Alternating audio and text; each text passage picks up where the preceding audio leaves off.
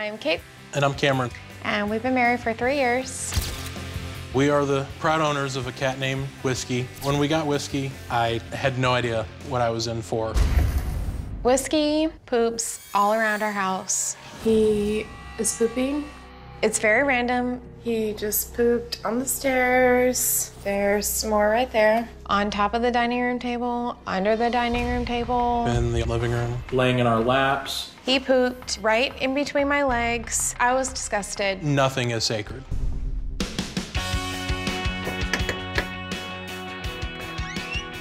Hi! How are you? I'm Kate. Hey, Kate, I'm Jackson. Hi, Hey, come Cameron. in. Hey, Cameron, good to meet you, man. Nice to meet you too. How are you guys? We're good. So, what brings me to Texas? We have a cat that poops all around our house. Okay. She'll usually stop for a second, position, poop, and then just take off. He'll do it while he's running? Yeah.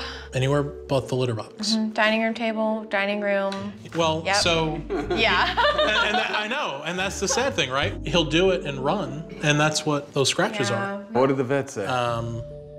They haven't been able to figure it out so far. We've done... No theories? No nothing?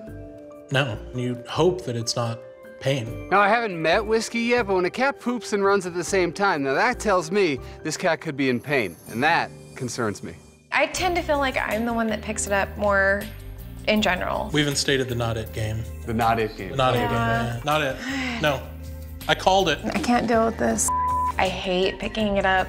It smells, it's disgusting. There's resentment underneath. She's sick of picking it up. The stress involved of cleaning up after this cat for this long, it's gotta be bad in there. We would like to start a family, and to have a cat that does that with a pregnant woman or a child that would be down on the floor is just not an option. Right. What if I didn't come over here today? Whisky would have to be confined to a single room.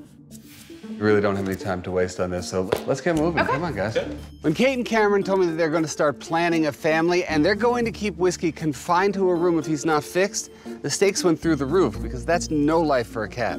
What do I need to know in here? He'll typically poop anywhere in this space. There might be poop under the couches. And down here. Oh, there it is. Cameron, can you just move the chair for me here? There it is. Poop will get like kind of flung under there from him kind of like moving and doing his running thing. Almost hollow. Did you see this? It is, yeah. Poop of the consistency that it sort of bounces like marbles under a couch should be sending up red flags. You're telling me the vet looks at this and says this is normal? And we haven't gotten any information from them about that something is wrong with Are him. you kidding me? A clean bill of health with what's coming out of him? I have never wanted a second opinion more than I want one right now. Occasionally there's some blood around it, so to me... Why wouldn't there be blood around? Think about this. If this came out of one of us, it would hurt. Exactly. I started to feel really sad for Whisky, that knowing that he was in that much pain. So, what do we have left to see? Bedroom's next. All right, now let's take a break real fast. You're gonna show me that. I'm gonna wash my hands real fast, okay? So, bedroom. The fact that he still leaves deposits everywhere leads me downstairs again. Cameron, can you move the bed? Look at that. Did you have any idea that this was back here? I did, yes. Have you given up? Yeah. It was incredibly embarrassing to have all of that poop shown under the bed. It's time to give you some early homework. Kate needs a vacation from Poop Patrol. Guess what, Cameron? You're it. So are you happy knowing that I'm going to be picking up more cat poop? I'm very happy. Very happy. Good. I need to find Whisky. Where's he at? He is probably in here hiding somewhere. I knew that Whisky was hanging out in the bedroom, so I sent Cameron and Kate out. I got a toy. Hi. Whisky, my love. Can I get you to play with me? My first impression, the cat's timid. If Whisky does indeed have a medical condition, this will affect his behavior. I need him to come out from under the bed so I can see what I'm dealing with here. Hi, bud. What are you doing? Come here, my baby boy. Hi, mister. It's okay, it's okay, it's okay. You're adorable. Yes, you are. You're adorable. Whisky came out from hiding, and not only that, he settled into my touch beautifully. He really responded to cheek and neck touching. Matter of fact, as soon as I scratched him under his chin, instapurr. Now that tells me that Whisky's a friendly cat, but he's in pain, and that keeps him from being the happy, healthy cat I want him to be. That was fun. The first thing we're gonna do is we're gonna have a second opinion done. I know that we're not dealing with territory problems or dominance issues or anything like that. This is a cat that's been in pain for years, and we have to relieve that pain, get another opinion, get an ultrasound done, a full blood workup, and make sure we know what's going on in this body. Now, this is the second part of the homework here nutritionally, right? You're gonna switch to a wet diet, okay? Okay. That dry food, that's what it looks like coming out. If he has wet going in, it's going to be a little better quality coming out. If he feels better, he will act appropriately, and hopefully he's using a litter box, but it's gonna take time for sure. So in the meantime, Cameron, you're it. You are the guy picking up the poop. Cameron's gonna start picking up more of the cat poop. Poop duty. All of the cat poop. Lots of poop duty. All right, guys, that's it. I'm gonna leave. Thank you. Great to meet you. Thank you. It's good And to you meet too, you. man. Thank you so much. Take care. I would be really sad if the homework doesn't end up working. I don't know if I can deal with Whisky not being a part of our lives.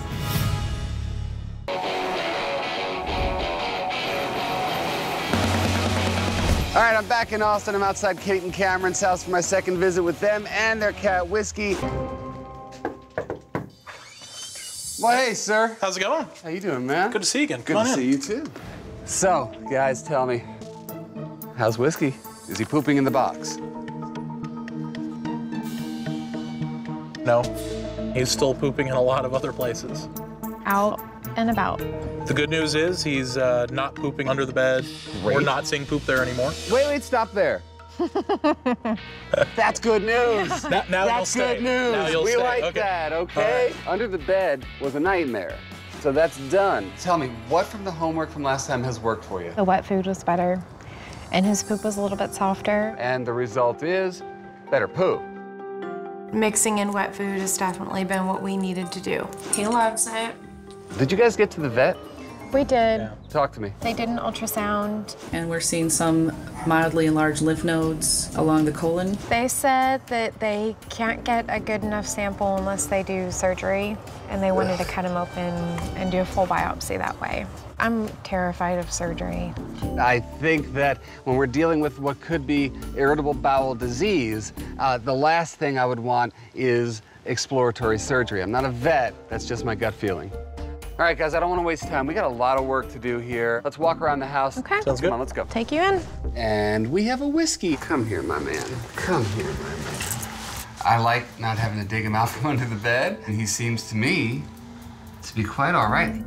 We put him on a different food, and suddenly he's like, oh my God, I feel better. Now, I'm not a vet. I just don't like the idea of exploratory surgery at this point. I'm gonna bring in a friend of mine who's a vet. I'm gonna get another opinion. Hold on one second, I got something for you, okay? Okay. So, let's start with litter. I've given you examples of a whole bunch of different types of litters. We've got a clay blend, we've got a walnut based, we've got sand. Try to figure out what he's attracted to. I know Whisky isn't ready to poop in the box yet until his medical issues are resolved, but when he is ready, we have to provide him with the right environment. And we're gonna let Whisky tell us what kind of litter he likes. I wanna go pretty much completely holistic right now. One example here is flower essence therapy. This is my stuff. It's called Spirit Essences. This goes on his food, in his water. This is just a natural, holistic way to bring down stress. All right, guys, we got a lot of work ahead of us, but it was great to be with you guys. Yes, thank you. Hang in there, right? Thank you. All right, I'm here for my final visit with Kate and Cameron and their cat, Whisky. Part of their homework was to get Whisky a second opinion with a vet I recommended. So before I go to Kate and Cameron's house, I'm gonna stop by Dr. Spitz's office first to hear his diagnosis. Dr. Spitz, how are you, man? I'm well. Good to see you. So, let's talk about Whisky. Whisky is in pain. His ultrasound shows a inflammation that parallels that colon. The diagnosis is a colitis. Does colitis fall in that world of IBD, irritable bowel disease? Yes, it does. it does. Okay. Dr. Spitz's diagnosis is that Whisky has IBD, or irritable bowel disease, which is an inflammatory condition that can be incredibly painful if left unmanaged. So this explains why Whisky runs when he poops and can't manage to use the litter box. It's about the pain. So with that, we can go with a treatment plan and see his response. That would be great. And go from there. What are we looking at where we can say, all right, he's getting better, or no, we got to go on to something else? I think that you should give me about 2 weeks. We should notice something. Good. Great to see you, man. Oh, likewise. All right. I'll talk to you soon. Bye-bye. Hey, guys. Hey. How are you? Good. Good to see you. Good to see you. Cameron, good to see you, brother. So, guys, been thinking about you a lot. You've been spending some time with Dr. Spitz. How did that feel for you guys to hear that news? It is the first time that we've had forward progress. Ah, good. We know that there's a medical condition now that we're treating, so that really is the part that's giving us the most hope. So we have meds. We have a liquid that you're supposed to use a syringe to put in his mouth. That's been painful. Painful? Painful for me. What's you know, happened? a few claws in the hands. He clawed Cameron really bad. It was a big fiasco. We're supposed to administer a B12 shot. We really don't feel comfortable pushing a needle in him. If Kate and Cameron can't administer the meds, Whisky doesn't have a chance. So let's head inside and check everything out. Come on, I gotta make sure that they have it down pat before I leave today.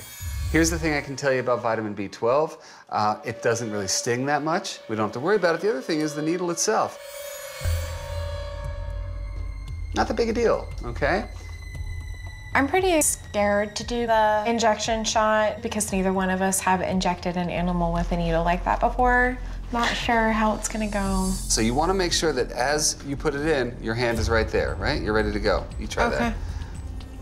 Oh wait, I'm gonna do it? Yeah. Let's get to it. Go ahead and grab him. What you want to do with Whisky is first get him into a really secure position, then you're going to take the scruff of his neck and pull it up a little bit. You're going to make sort of a tent with the skin in the back, and then the needle comes in. If Kate hesitates or puts the needle in halfway and doesn't fully administer the shot, well, then Whisky doesn't get his meds. He'll be even more traumatized than he is right now. That's the last thing we need. So here's what we're going to do. First thing, I'm going to create the tent here, and you're going to give him a shot. I'm terrified, but I just kind of thought in my mind, you're helping him. All right, right in there. And make sure you're under the skin.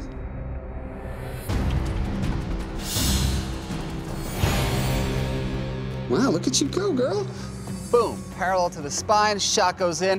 Whisky never knew it hit him. It was over. She did an amazing job. Okay, your turn, buddy.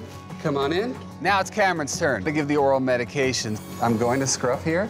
There we go. We get every drop in, it gets resolved. He comes back with that look on his face like, yeah, I got it. It's all taken care of now. Boom. Yay. Boom. See, guys? Very nice. Very nice. The success here is that we know he is not going to be in pain anymore. To be able to leave him knowing that in a couple weeks' time, it's going to be over. When he uses that box, I want you right there with a camera. Okay. Because I gotta see that stuff, all right? Now, I'm going to leave you guys. It has been an amazing experience. I can't even tell you. Us too. All right. Thank you so much. Take care. I think today was absolutely a success. A huge success. Please let me know what's going on, all right? Yes. All right. All right, bye-bye. See you, Jackson. Bye. I see a really good future for Whisky and for us.